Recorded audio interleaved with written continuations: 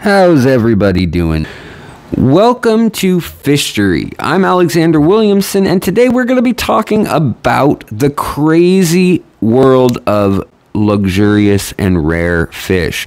Now, I have been around a lot of crazy fish in my life, but there are some really strange ones out there that are simply one of a kind, hard to find, maybe monster fish, or maybe they are a fish that we've all had and they have been line bred specifically for a trait. In any case, these are expensive fish. Sometimes black market fish. This is a snakehead that you're seeing, not legal in the United States, and an absolutely beautiful fish, a very predatory fish. And we're going to start off our talk by looking at this fish right now, but we will be looking at dozens and dozens of videos that people have sent me trying to see if I am interested in being part of an auction for rare fish. So here we go. Look at these. These are jewel cichlids, but they're not wild jewel cichlids. They are hemichromis that are balloon-bodied, dwarf-shaped with a spade tail and very odd long fins. Now they're also super dark red, and in with them they've got other parrot cichlids and things like that, but these are the African cichlids that you're used to seeing, and yet they've got that look like like nothing else, like a red devil or something. Lake Turkana jewel cichlids are the only ones that seem to get this red normally. So sometimes you wonder, are they giving them hormones or something? Now here are another set of giants. These are gars, and these are short-bodied Florida gars, and they're platinum. They don't have the red eyes. Here again we have leucistic, so not true albino, but these are arowana. And these are Asian arowana. So these are at least $2,000 or $3,000 a piece fish at this size. And yeah, they're like a foot long in this tank and just absolutely beautiful. Again, we've got hybrid stingrays. So they're a mix of two kinds. And these are the platinum or highest select grade 10 albino. Then there's other kinds of albinos out there. So there's albino is with the red eye, and it means a lack of pigment. Then leucistic means that they don't have a black pigment or the dark pigments, and they may still have red or yellow, and in that case they had yellow and the white. And sometimes they'll still have the red and the orange. Here we see bigger arowanas. And then here, speaking of pigments, we've got a very unusual ribbon-style finnage on these guppies. Males and females have color, and the colors were for royalty in the Middle East. Now, here we have mollies. This is just about the most absurd balloon body you'll ever see, plus the long fin gene, plus the platinum gene and the albino gene. You can see the albino in the eyes. So just really crazy things going on with fish. Goldfish are another one. Fancy goldfish fetch top dollar many places. So some places you couldn't get more than $150 or $100 for these in the US. Overseas in Asia and Singapore auctions, sometimes $10,000, $20,000 for a goldfish with the right markings and the right traits. These are some of the ones that were up for auction recently in Singapore and again in Malaysia. A Facebook friend of mine sent me some of the photos of the stuff that was all over several $1,000s each. And this is stuff you just don't see in the U.S. Very hard to import, very prone to problems when they have all of those flubber humps, whatever you call them. Then here we've got Xingu peacock bass. Absolutely monster fish.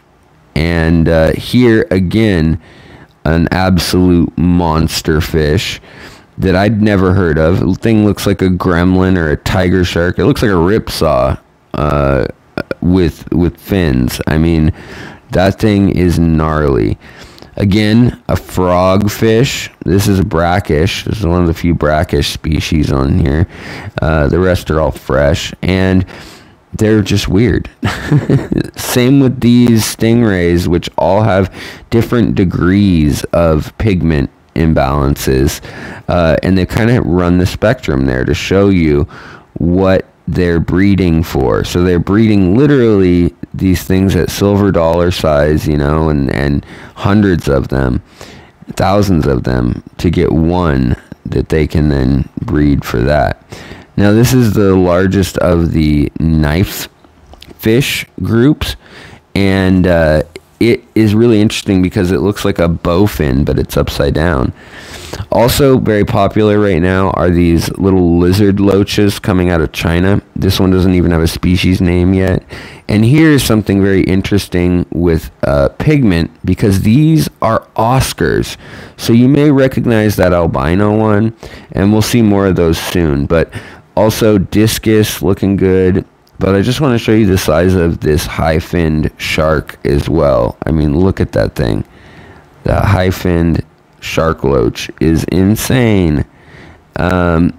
More, again, these are leucistic and platinum, which a little bit of yellow and the white gene, pretty crazy. Look at the just solid color on these. These are like $300 discus. And here, we've got more Oscars again. These are Oscars that are being selected for more and more orange until they're solid. And some of these patterns are fetching $500, $600, $700. These ones here are balloon-bodied, white with the albinism, and they're just, I mean, look at them. They don't look like Oscars at all anymore. They look like goldfish. And that is like a predatory fish that gets a foot long. So some of this is kind of mean, because some of these fish, I mean, that's the same fish right there. They have a straight way that they digest food, and it gets kinked up when they have the balloon bodies. So here's some platinum rams, but these also are iridescent pastel rams. So they're blue and light purple and light orange. They're a mix of colors with just iridophores and no pigment. So just the shimmery scales and no pigment. And they're playing with rams in ways we've never seen. So look at these. These are blue and platinum rams. You can see it when they move sideways, but they've got an orange head. So these look like koi.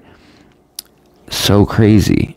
Again, here we have some flower horns, which are another man-made fish, completely invented by hybridizing fish together. I think they are beautiful in color, but they do have health problems. Again, Oscars. These are those Oscars that are just unreal. These ones actually have a color that looks pink in some of them. So there's like a fuchsia or a pink that's that when they get all the red like this one here, and then they get them to have another chromosome dysfunction for the platinum gene and the albino gene. And this is mostly from Indonesia and Malaysia. This is one of the guys who puts out these lists of really rare, expensive stuff, like these blood red goldfish. Incredibly rare, exotic fish. Yellow fire eels that are full grown. And again, more arowanas. They're always going to be popular. The Asian arowanas, again, illegal in the U.S., legal in Canada with certain certificates. Now, Indonesia is not well known for having those such certificates. Malaysia and Thailand are. Then here we've got the high-finned loach, and these things are, yeah, they're just wild. And they've got that balloon body added to them. And here back to the Oscars that are the pink color. They're all the rage right now, red and pink Oscars with the white patches and different patterns. If they've got like 3 spots, that means something. If they've got 8, that means something else. It's all numbers and luck for especially Chinese buyers. Here we have axolotls with the leucistic yellow skin, but they've still got the orange to red colors too in their body, going down their kind of side and in their gills. Here we have, I think it's called the Emperor or King knife, ghost knife, and these are a metallic one. Just big fish that get really big. And here again we have chana or snakeheads, and these are beautiful fish that are just totally illegal in the US because 2 species out of the 50 are possibly very, very invasive. And with those fins, the pectoral fins, they can walk on land, and they can walk up to a mile in a day, up to like 2.3 kilometers. But these ones are just one of the many varieties. Right now, fire and ice is probably the rarest one or the most expensive one.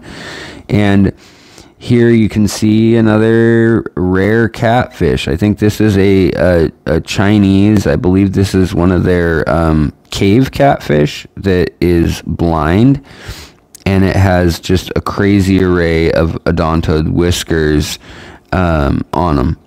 Then we've got a green and orange arowana, which is a morph of the red and yellow, or red and gold, which is the most expensive, the dragon blood arowanas. They go for, you know, rumors say $500,000 to $1 million for some of the fish, but we know confirmed at auction a few $100,000. Also, Polyopterus, Biochars, and things like that, they're going for a ton. But here we have more chana, and this is another type of chana. They, when they're albino, or if they have anything unusual about them, they're seen as like a really strong, manly, good for your mojo kind of fish over in Asia. More species of chana, which we'll never see in the US, yet they're breeding them for these brighter colors and different patterns and gold and things like that. And it's really interesting, but they're very expensive. If you were to try to buy one in the US, you'd be spending thousands. There's an albino one right there. It's actually platinum, my mistake. Its eye is not red, you see that? So those are even rarer than the albino. And look at this, a fly river turtle that's albino. This is probably $10,000-$20,000 turtle right there. Absolutely nuts. And a gar. I think this is a clouded platinum albino gar to end on. Ta-da! We made it to the end, at least for now. So, I hope you guys enjoyed today's selection of rare and exotic fish, and I'm curious, which ones did you find the most interesting? Which ones would you like to see more of? Or, you know, is there a fish that you'd like to see with some of the traits or colors you saw today in the videos? I'd love to hear from you, and if you are subscribed, thank you so much, and thank you for always hitting that thumbs up as you guys do.